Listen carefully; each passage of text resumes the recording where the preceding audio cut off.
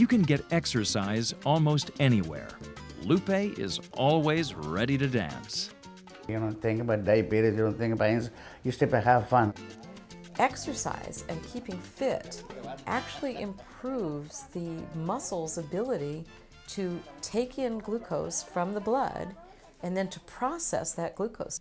If you have type 2 diabetes, it might be all you need along with the diet because the sugar now gets into the muscle cells better. And if you have type 1 diabetes, even though you still need to take insulin, it allows that insulin to work better. Exercise not only helps you manage your diabetes and control your weight, it also just feels great. On the weekend, Diane enjoys playing a round of golf, but she keeps moving during the week as well. I walk with a coworker and we try to go, it's basically 2 miles that we try to do at lunchtime. And even some of the cold, rainy days, we did try to get out there and walk.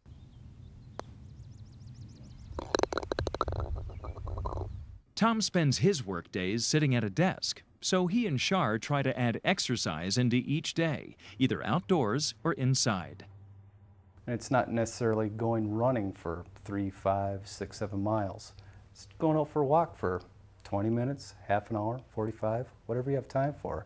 Then trying to hit the gym a couple times a week, try to maintain a healthy lifestyle. Of course, the first step of starting any new exercise program should be a discussion with the doctor. Carol enjoys vigorous activities at her health club now, but even she had to work her way up to a workout. I started by just walking, and when I felt better about that and I started to lose some weight, I thought, I'm ready for the gym.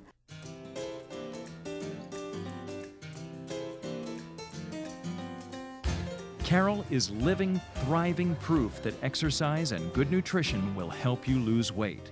She's now more than 40 pounds lighter than she was when she was diagnosed. Now she has plenty of choices when she shops. But of course, the advantages to her overall health go much deeper. Weight management is important for everybody. It's especially important for people who are obese, and because of their obesity, they have the diabetes.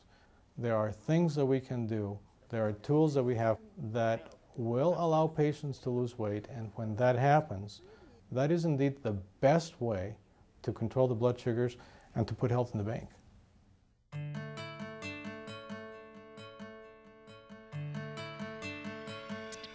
Managing diabetes is very important because the complications can be serious.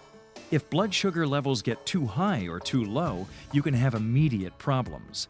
Hyperglycemia, high blood sugar, can cause the symptoms we associate with diabetes: thirst, hunger, frequent urination, and fatigue. But hypoglycemia, low blood sugar, can also have serious and immediate effects.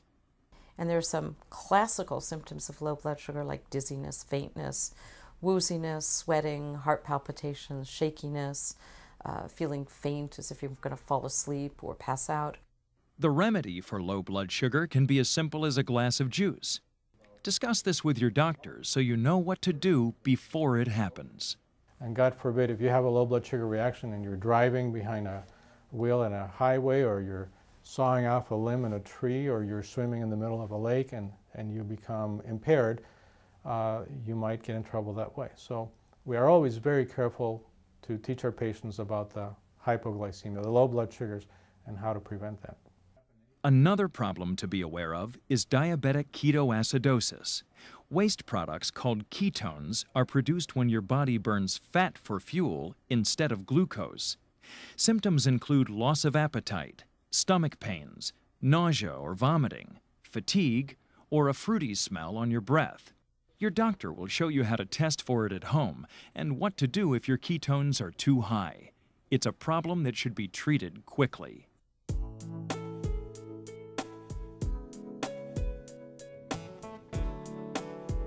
Having diabetes for many years means you might have some long-term problems. Managing your blood sugar and seeing your doctor regularly can help prevent or manage problems with your heart, bladder, erectile function, eyes, feet, and skin. So We'll take your blood pressure. As we have said, having diabetes raises the risk for heart disease, so you need to be aware of how your blood pressure is doing and your cholesterol level. Like Tom, you might have to take additional medication.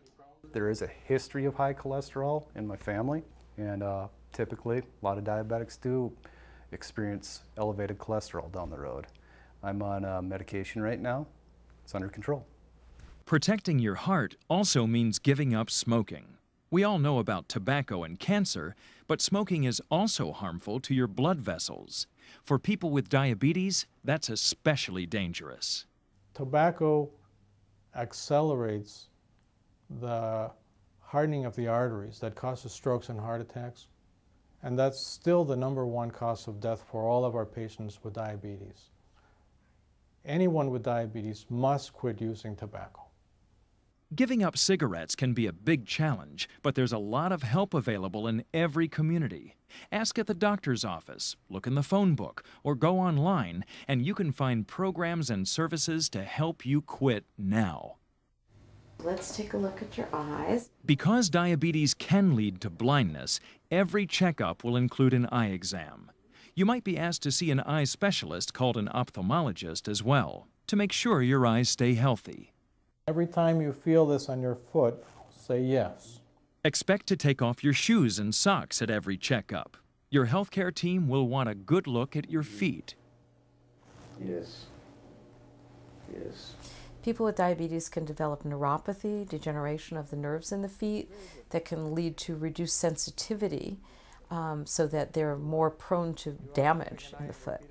They can also develop vascular disease, meaning that the blood supply isn't so good, and that also can predispose them to poor wound healing or problems with the skin actually not functioning normally. So we always look at the feet to make certain that the nerves are working well and that the blood vessels are working well and that the skin is intact and that there are no problems. In between checkups, you need to check your feet at home. If they're dry, you might want to apply cream or oil, but don't soak your feet. That makes them more easily damaged. If you have sores or infections, contact your doctor right away. Okay, you gotta definitely be diligent checking your feet, and you want to protect them before you go outside too. Everyone should take care of their gums and teeth, but for diabetics, it is especially important. People with diabetes are twice as likely to suffer from gum disease as the general public, so plan to see your dentist regularly. Skin disorders are also a common problem for people with diabetes. Your skin is your body's largest organ. Treat it with care and call your doctor if you have signs of infections such as redness, heat, swelling, bumps, or blisters. And again, the key to handling all of these issues is controlling your blood sugar. You have to keep testing regularly to make sure that whatever you're doing is working. But the good news is, if you do it right, all of those serious complications that people with diabetes are predisposed to can be reduced. So the outlook for people with diabetes today